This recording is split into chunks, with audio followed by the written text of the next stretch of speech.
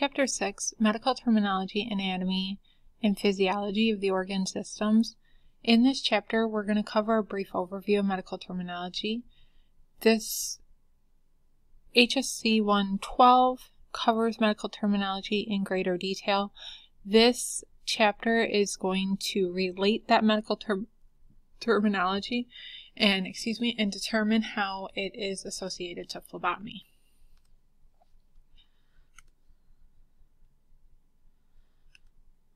Okay, so medical terms consist of several parts. So the word root, the prefix, the suffix, and the combining vowels. As outlined here, the prefix is going to come before the root and the suffix would come last. In this case, endocarditis, the prefix endo comes before the root, card, and then suffix would be itis, or inflammation. Where in phlebotomy, phleb is our root, O is our combining vowel, and tonomy is the suffix.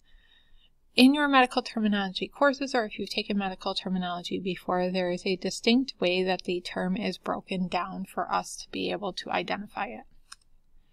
Basic rules for combining word elements. Changing a prefix can change the entire meaning of the word. So we want to use correct spelling, correct pronunciation, and the combining vowel is often an O. There are several plurals. Please see tables 6.1, 6.2, and 6.3 in your textbook. Anatomy is the study of the human body's physical structure, where physiology is the study of the human body's function and processes. So we're going to just do an anatomy and physiology overview. Structural levels of the human body include the atoms, carbon, hydrogen, oxygen, nitrogen, and iron, molecules, chemical constituents, and genes. Then we have our cells, and we have other small structures within the cells, and basic living units of all plants and animals. Structural level of human body, we have tissues, groups of similar cells. We have organs, 2 or more tissues, organ systems, groups of organs, and organism, which is the human body. Please see table 6.5 in your textbook. Homeostasis is the steady state. Many complex processes work independently to achieve survival. Normal function, energy for body functioning, metabolism, anabolism, and catabolism, and assessed in many ways, vital signs, laboratory tests, etc. This goes into greater detail in Chapter 7. So vital signs include temperature, pulse rate, respiration rate, and blood pressure. See table 6.6 in your textbook. So samples collected from patients, they can be collected with a swab, nasal or throat, wounds, vaginal or pap, eliminated naturally, which could be urine, stool, feces, sputum, semen, or saliva. We will be covering collection with a swab inside Chapter 16. Specimen samples collected from patients, so there's invasive procedures required for collection, so range from a finger stick, minimal invasive, to venipuncture, moderately to minor surgery, which would be a biopsy. All require special procedures, cleansing, sterilization, and proper training or certification. Invasive procedures required for collection and samples include venipuncture, capillary puncture, or arterial puncture, tissue biopsy, cerebrospinal fluid, or CSF, bone marrow, or other bodily fluids. Anatomical regions and positions. Anterior or ventral is going to be the front, where posterior are toward the back, or what's referred to as dorsal. And then there's medial, which is toward the midline. We need to be aware of the planes of the body or positions of the body, as sometimes our laboratory tests are affected by a patient's positioning.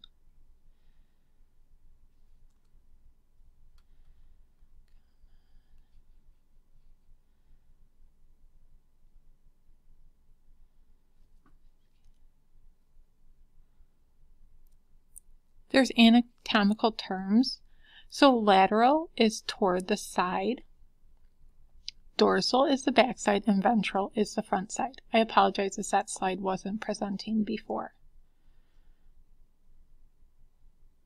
Anatomical terms, so proximal, near the point of attachment, distal or distant away from the point of attachment, superficial is near the surface of the body, and deep is far from the surface of the body. So for example, if a patient were to have an IV, we might indicate that the venipuncture needs to be distal to the IV or away from the point of the IV.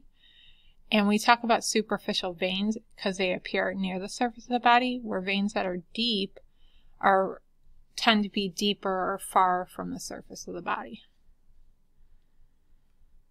So body's positioning, normal anatomical position is erect standing position, arms at rest, palms forward.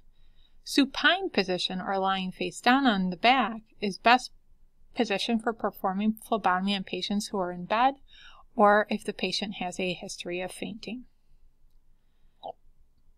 Prone position, lying face down on the stomach. Lateral recumbent position, lying on the left or right side. So supine being on the back, prone being on the stomach, and lateral being on the side.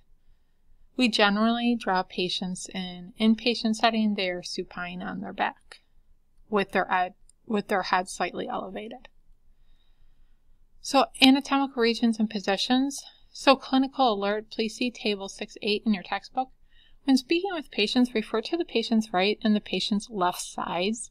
Do not confuse your own right and left side with the patient's right or left side.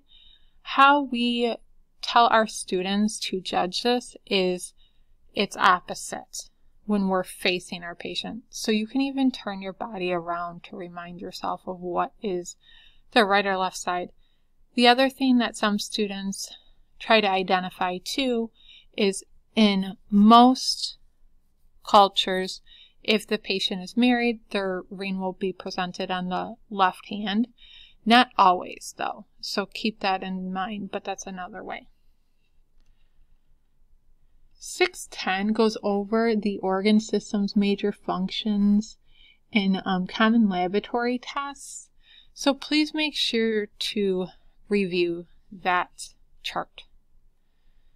So major organ systems, there's disorders, pathogenic condition or of the mind or body, the disease, specific measurable condition, clinical symptoms, patient history, laboratory or radiological results. And then there's illness, subjective, non-measurable departure from wellness, pain and suffering and distress. Please see table 6-9 in your textbook. The role of clinical laboratory in assessing bodily functions, we do screening, diagnosis, treatment, and monitoring health. So in the screening, we might decide to draw a patient for their cholesterol to screen their cholesterol levels. Based on those cholesterol levels, the physician would then be able to diagnose the patient if they have an abnormality with their cholesterol.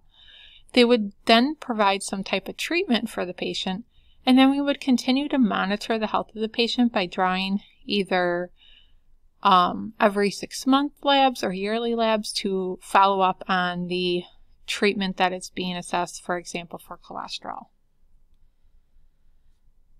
So the skin consists of hair, sweat, and oil glands, teeth, and fingernails. It serves for protection, regulatory functions such as insulation, thermal regulation, excretion, and production of vitamin D. Please be aware that as we age, the layers of the epidermis and the muscle layers change, which cause us to be more aware of how we handle those blood draws. Skin is the largest organ of the body. It protects deep tissues, provides barrier to microorganisms and foreign bodies. It protects tissues from hazardous exposures.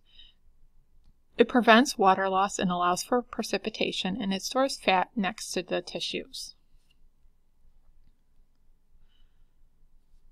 It also allows for sensation like touch, temperature, pain, and pressure.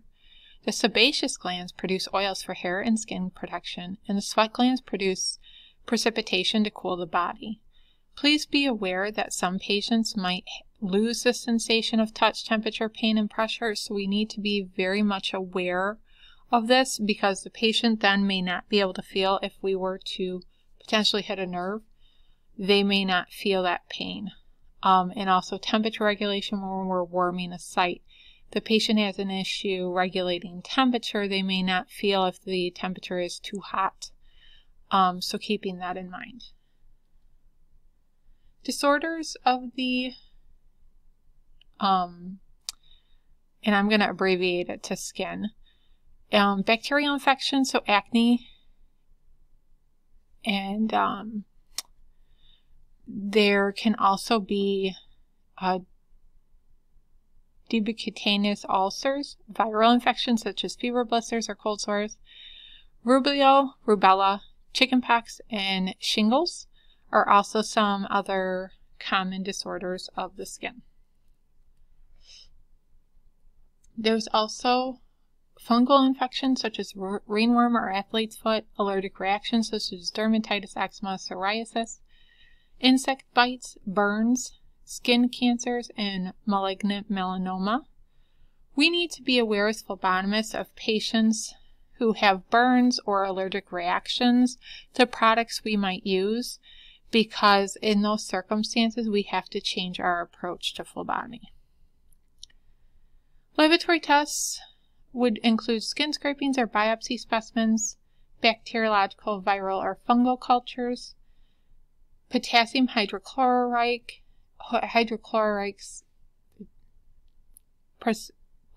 preparations, and biopsy staining procedures.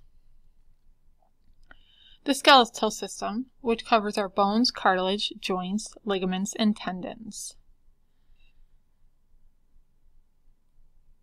Serves the body in 5 major ways. It provides support, protection for soft tissues, brain and lungs, movement and leverage, hematopoiesis, which is blood cell formation in the bone marrow, and mineral storage, calcium.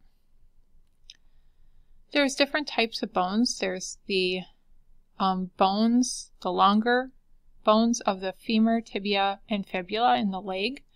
The arm and hand would be the humerus, radius, ulna, and the phalanges.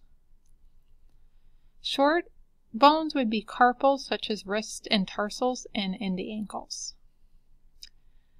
The different types of bones based on shape include flat, which is several of the cranial bones, ribs, and the scapula.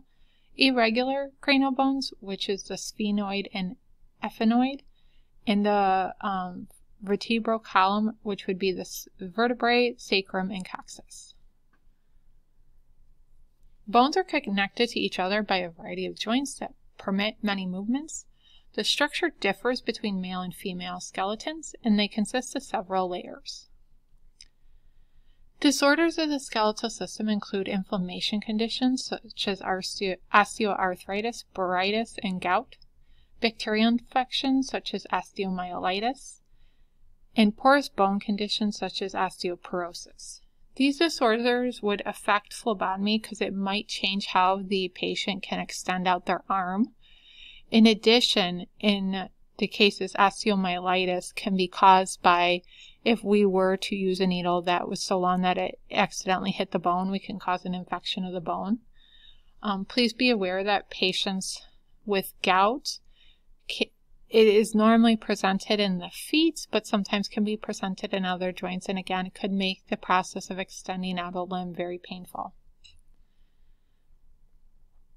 Disorders of the skeletal system include fractures, developmental conditions, giantism and dwarfism, sclerosis, rickets, and tumors. Please be aware that these would obviously impact the patient's ability to make a fist, potentially, sit in an upright position, and also could impact their just physical disposition prior to being drawn. Laboratory tests for the skeletal system include serum calcium, phosphate levels, uric acid, vitamin D, ALP levels, anti-nuclear antibodies, erythrocyte segmentation rates, complete blood count, microbiological cultures or bone marrow, and microscopic or cytological analysis. This concludes Chapter 6, Part 1. Please view Chapter 6, Part 2 to continue with this lecture PowerPoint narration.